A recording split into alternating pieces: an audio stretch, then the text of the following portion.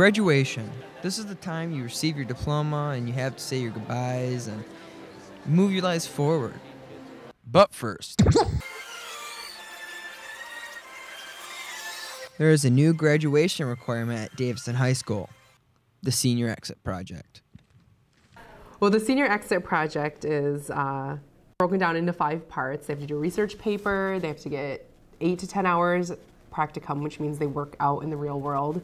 The third part is a project in which a student will build something, create something, film something that is relevant to their career field. This is really wide open, and the projects that we see will be different depending on the career fields people choose. The fourth part is just a presentation to your class that focuses on the highlights of your senior project.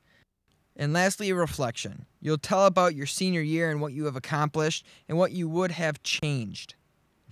It's different than last year's senior project because it's more real world, it is less contained in the classroom, and it requires that the students go out and do more in the community. It's more mature, it's more adult. The original senior project was a research paper for the students, and then they had to do a presentation in the form of a PowerPoint. This year's project will make seniors more adapted to life in the real world because it gets them involved in the community, it gets them involved in careers in ways that the past Senior Exit Project didn't actually.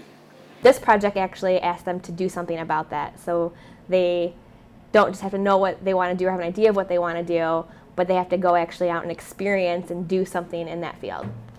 What do the seniors think about the senior project? I think it'll help teach you more about the career you're going to go into before you just decide on it completely. I think the Senior Exit Project will prepare us for the future and kind of give us an idea of what to expect in the job career that we're looking at. But I also think it will be worthwhile. I think it should have been a separate class personally because there's so much involved in it, but I really think that it'll help prepare us for what's coming.